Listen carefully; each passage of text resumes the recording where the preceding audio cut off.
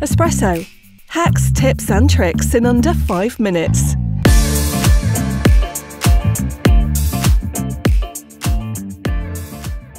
Welcome to Espresso. Today with a productivity hack for developers or aspiring ones and tech aficionados for creating PowerPoint slides with ChatGPT. First is the plain way that you may know. You prompt with, please draft 4 PowerPoint slides about how AI will change the workplace, just to take some example, including productivity and security matters. With this basic prompt, ChatGPT will provide you with the details of the 4 slides and the content. You can then transfer that information to your PowerPoint slides and you're done. Now here's how developers or aspiring ones can proceed. Please write the VBA code for those slides. This would be your prompt.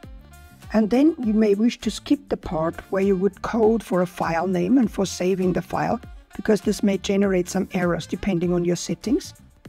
And in this case, you would continue the prompt with a phrase, please skip the code for saving the slides and the file name. I will do this manually.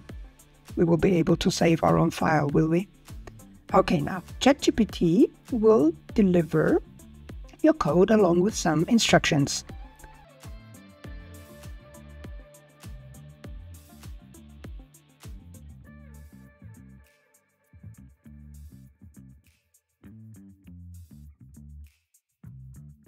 Now you simply copy the code,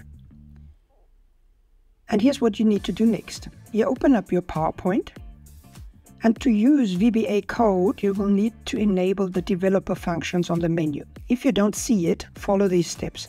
You right-click on the right side of the ribbon where it's empty, then you select Customize the ribbon. On the right side of the menu box, you select Developer, and then you click OK. Then you can continue to select the developer menu.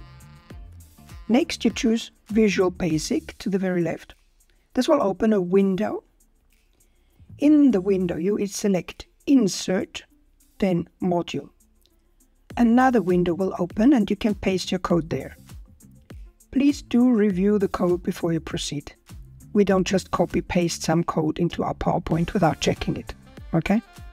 This is always a useful safety measure.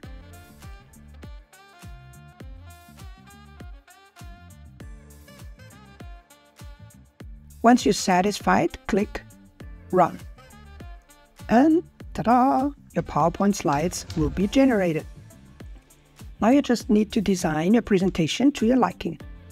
The designer may open by itself, or you can search for it in the search field at the top. With just a few clicks, you can customize your presentation and you're done. That's it. I hope you find this useful. See you next time.